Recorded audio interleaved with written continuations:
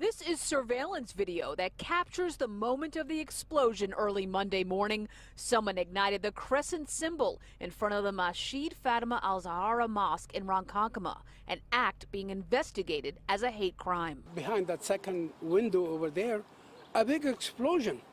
And I assumed it is 4th of July. Ahmed Ibrahim is the imam of the mosque. Then I felt a big light behind me. So I turned around, I found the crescent is in flame.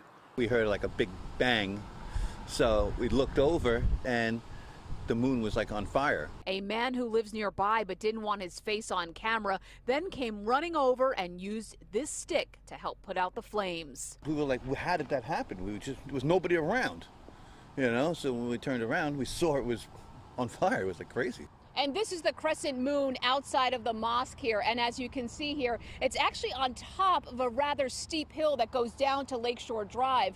So it wouldn't necessarily be easy for someone driving by to have tossed this device. It was a freestanding sign on the top of a hill, so an individual would have to, walk up the hill and specifically set the device against the sign. The surveillance video at one point shows two people on the sidewalk and a flash that looks like someone running away. The mosque opened up 3 years ago, and the founder tells Pix 11 News that nothing like this has ever happened before. We don't have place for hate like that. We don't have place for you. And the imam has this question for the suspect or suspects. We are part of the fabric of America. What do you want to say to me by exploding something into my symbol of Islam? Why?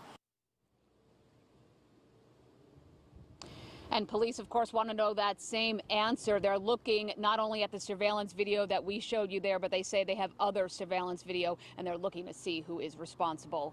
We are live here in Ronkonkoma. Eileen LaPalmer, Pix 11 News.